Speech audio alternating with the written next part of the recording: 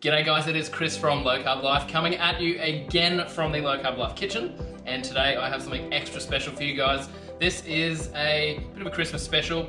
We've just finished off killing about 5 of our roosters, so we've got plenty of chicken meat, and I want to do something awesome with it, with some homegrown chilies, some habaneros, some mangoes, and some of our very own rooster meat here. So what we're going to be doing is making a mango habanero chicken sausage. Alright, so chicken sausages can tend to be a bit dry, so I've got a few different methods in there to show you guys how to prevent it from being dry, and we're going to have an absolute cracker sausage at the end of it. Guys, you're going to absolutely love this. Before we get our hands dirty into our chicken and mince here, we want to go and get you guys to go and click the like and subscribe button so you don't miss out on any others, because I am doing a jalapeno popper sausage as well very shortly, so stay tuned for that one. So let's get stuck into it and let it rip.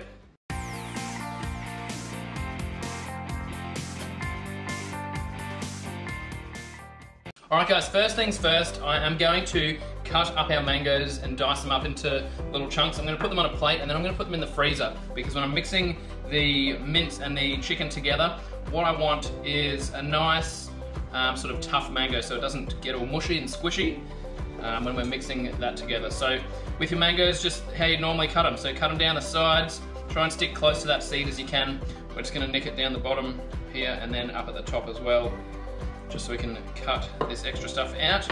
In Australia, Christmas time, we have a lot of mangoes, so it's always a pretty good time of year, and they are just so delicious. You can use them in so much stuff, so fermenting some chili sauces and that sort of stuff, if you are growing chilies, is always a winner.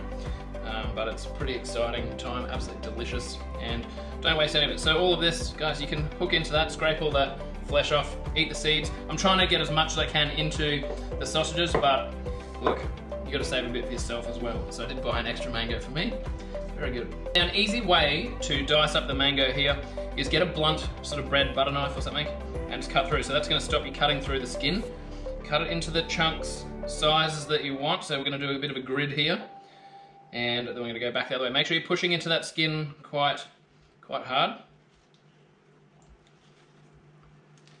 Now, simple. So if you were going to eat it, you could pop that out and you've got the mango on a little platter. But what we are going to do, I'm going to put that back in and I'm just going to scrape it with my spoon into here. So just try and keep it as close to the skin as you can.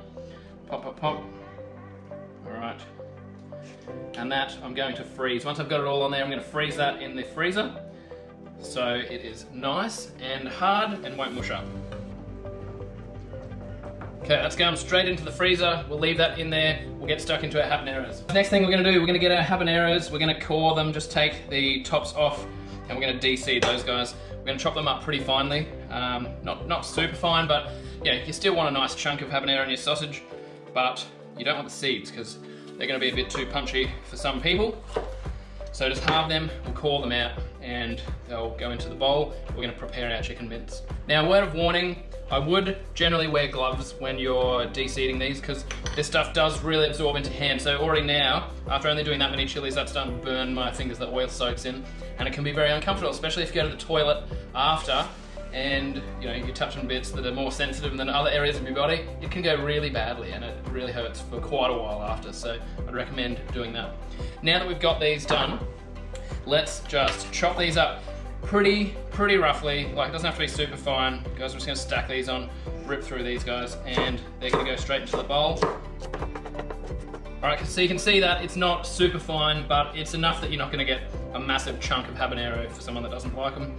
And I don't know why they'd be eating my sausages if they didn't like habaneros anyway, because I put it in most of them. Okay, so that's in the bowl. Now guys, I do love chunky sausages. So if you go to the butcher's and you get a sausage that's, they say there's all this stuff in there and it doesn't seem, you can't see the chunks, it's not getting me that impressed. So what we're going to do is we're going to use some of my own chicken thighs, and then I've got a bit of chicken mince that I've bought here. So what we're going to do is just chop this up relatively chunky to start with, right? So it might be worthwhile pulling a bit of the skin off to begin with, otherwise we're going to have a bit of skin chunks.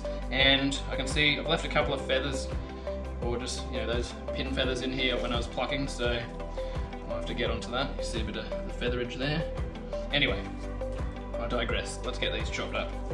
All right, won't waste the skin. I'll just put that in my stock pile for chicken stock, which making it from your own chicken's pretty awesome stuff. All right, so these, again, not super finely chopped, right? So we're just gonna get them chopped up. These are still slightly frozen. I did put them in the freezer yesterday after I broke the chickens down. So let's get them done.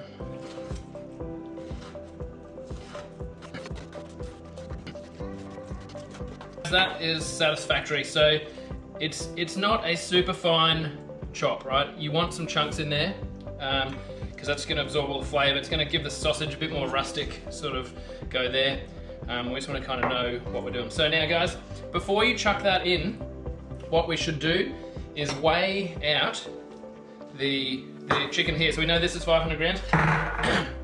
This is going to be critical for later on when we're putting the salt in to make sure we don't over or under salt it. So I'm going to pop this on and zero our scale. So we're looking for around about a 1.5 to 2% weight by salt. So I'll pop that in there. So that is 320 grams. All right, and that's going to go in the bowl. So 320 grams of our chicken thigh, and then we know we've got 500 grams here of chicken mince, which they reckon is naturally lean, so about 2% fat. So we've got to fix that up because these sausages will be dry otherwise. So figured out we need about 13 grams of salt, which is about 1.6%. So I'm going to use some light salt today. So this is your normal sodium, and it also has a bit of potassium in there as well. So just so you're getting less salt, sodium, which is not so good for you. So we want 12 grams of salt, around about 12 to 13. Okay, so this I am going to dissolve in a tiny bit of water to put through there. It's going to help that keep a bit more moist. So I'm just going to get some warm water into here. Also, we're going to put our sausage casings in a little bowl of water here as well, just to start rehydrating, so it's easy to get onto the sausage machine over here shortly. Alrighty, give that a bit of a mix around in the bowl. Dissolve it as much as you can. With this much water, I haven't put much in. It might not fully dissolve, but it will once we've got it in the chicken. Okay, so we've got this mixing in. We're just going to put that on top. Guys, next we are going to add our spices into the mix. So to make a good sausage, you're going to need some good spices. So first I've got some ground coriander, which I'm just going to sprinkle a bit in. Not too much, I'm just going to use the rest of the packet. It's about a teaspoon that you can see there. Next in, we're going to put some of our garlic. So I'm just going to nick the bottoms off that, and we're going to put that in. I haven't put too much garlic in. I do love garlic, but I do want the flavour of the habaneros and the mango to really shine through, because it's a chicken sausage. They're pretty delicate, so 4 cloves for this one. Straight in there, get the other guy in there. We're going to put in some onion powder.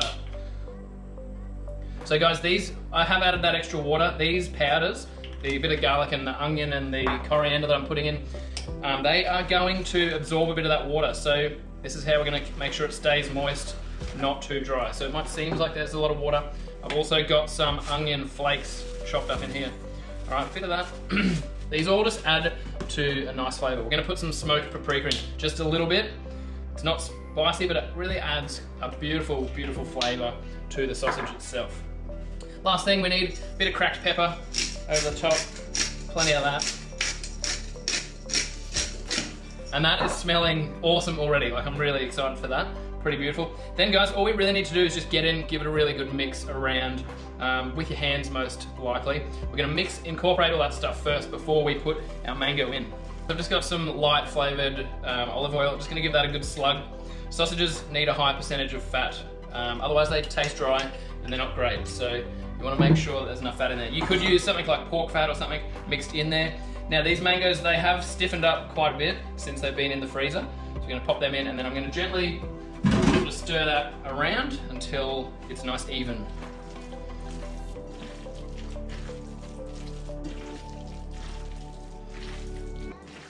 So guys, if you have a look at that, that is roughly half and half mango and habanero, and the rest of it is chicken.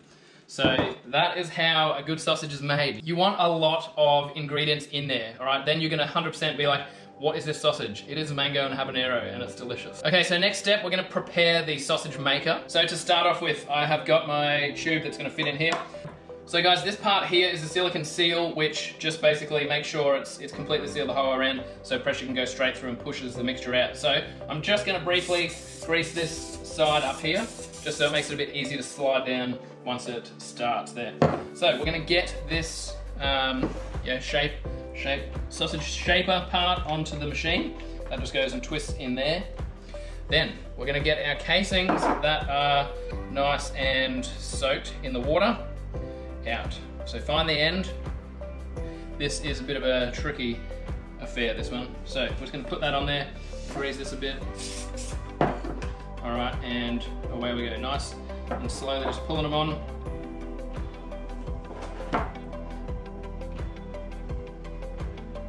This can be made a bit easier if you actually push a bit of air into the sausage to start with. So like this, alright, just popping it through. That does tend to help a bit when feeding it on. So that'll nearly do us, guys. I'm just going to chop him off there. Now don't tie a knot in the end just yet. So because we've sealed the top here, that's going to create a bit of suction. So we're just going to suck that back up and off. Now we're going to fill the sausage maker with our mixture. Nice big chunks of it and straight down the hatch, splat.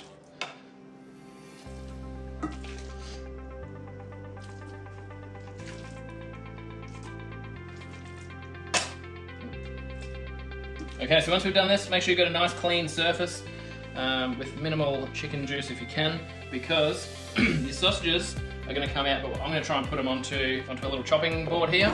So we're going to pop that underneath and then we're going to coil them up. Guys, what we're going to do, we've got to get this on, we're going to push down until you start seeing the mixture come through. Now what you'll notice here, it's going to start coming through, here we go. So that's just pushing a bit out. Let's get to the end now. Once we've got the air out, the most of the air out from the bottom, let's tie this off, okay. So no tricky knots or anything, just tie it off. We don't want to start off with too much pressure because you can untie the knot quite easily because it's so wet and slippery, right? So give yourself a bit of leeway there, all right? And now the trick is here, not to over pressurize the sausage bits. Okay, so each time you get around about a sausage length, just give it a bit of a pinch and then begin again, because when you want to swirl them up later, it's a lot easier if you've already put a bit of a pinch in there. And just slowly work your way through here. And try and coil this up as we go.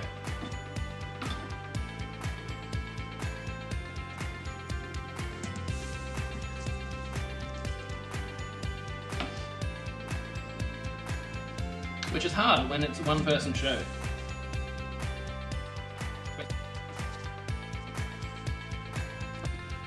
Wait, get out of there. Get out, Ken. Wait, off.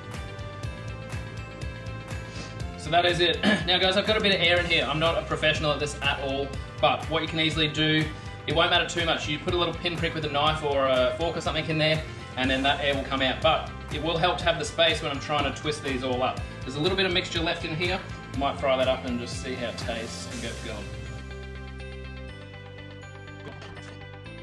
Alright guys, so these look and feel a little bit mushy now, but we're going to pop them in the fridge anyhow, and that is going to help set them a bit. So because it's all, you know, slightly cool, maybe around room temperature actually, the sausages have, you know, become a bit more sort of flexible. Once it's twisted,